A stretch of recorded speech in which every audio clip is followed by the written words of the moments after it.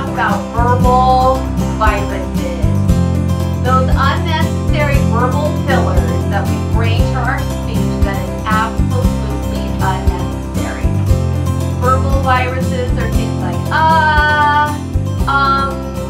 big one for women is so, like, you know. Verbal viruses don't only have to be words. It could be unnecessary behavior such as a tongue click. Instead of saying oftentimes people will go and then make their statement. Unnecessary. How many of you here are verbal virus people? 4 solid, 1 coming down with verbal viruses. All right.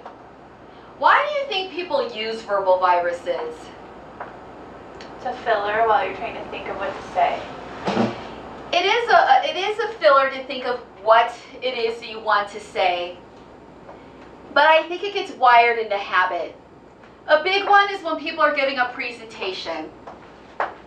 So on this slide, right, we hear that a lot. We don't need that, but people do it. So if we look here at the data, it's unnecessary. It happens as filler, as I said earlier, when we are speaking so fast, where I have all these ideas that I want to tell you, I'm speaking faster, I'm probably being a shallow chest breather, and so I don't have my thoughts in sync with my speech mechanism. People who have come to me who have said, oh, I have so much trouble with verbal viruses. When you get really nice intonation down with controlled breathing, where your mind and your speech mechanism and your body are more in sync, that will weed that out. That's very helpful for narrative speech. When you have quite a few things that you want to say, quite a few thoughts, where you need to link one thought over to another thought, we tend to get too caught up and we just throw in that verbal virus. Another reason why verbal viruses exist is that we feel like there cannot be any silence. If I'm up here and I have silence, people are going to think I have no idea why I'm here, what I'm supposed to say, or I forgot everything. So instead of having silence, I'm just going to go, on page 78, we don't need that. Is it okay to have silence? Is it okay to have silence for a second if you're up giving a presentation? Is it okay to have silence for 5 seconds if you're giving a presentation? Is it okay to have silence for 10 seconds if you're giving a presentation?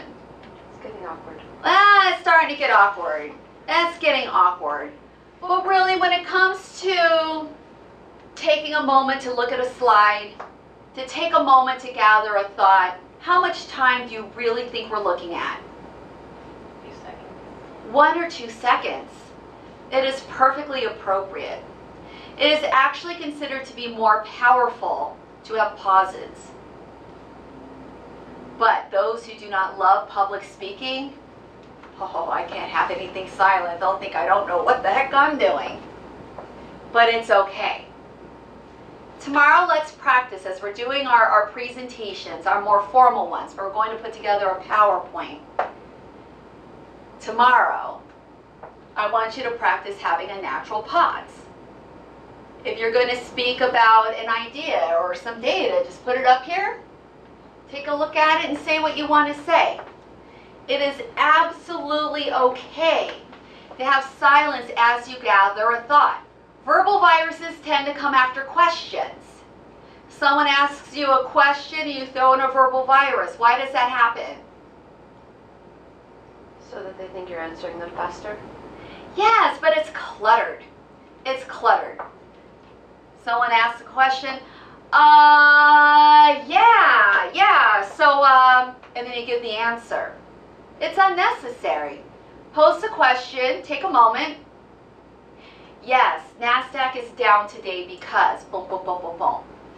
We don't need, I think there's a lot of controversy over the stock market right now because what's happening in Europe.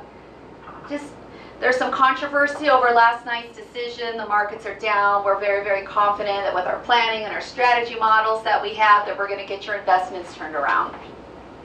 We don't need that verbal virus. Instead of doing a verbal virus, maybe give yourself a little breath.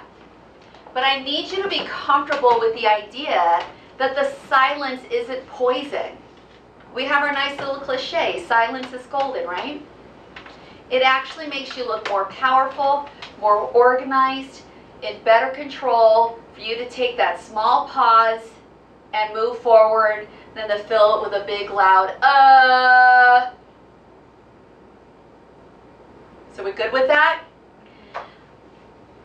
So is a very big virus for women. And I think it's because we just want to be nice. So I need to talk to you about your attendance. I need to talk to you about your attendance. So there's something I need to share with you. There's something I need to share with you.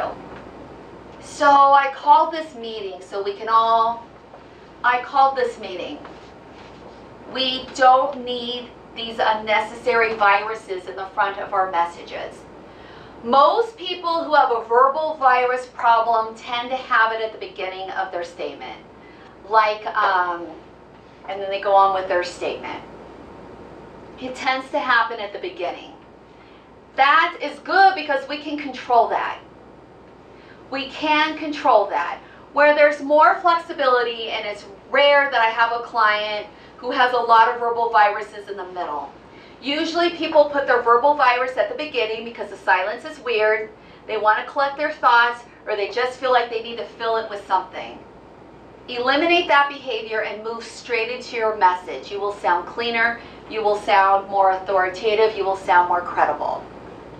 What happens is that we're in the middle of a narrative and there's a lot of details to the story and there's a lot of facts I need to recall. So maybe in the middle of explaining I might throw in an and then I'll go into my next point.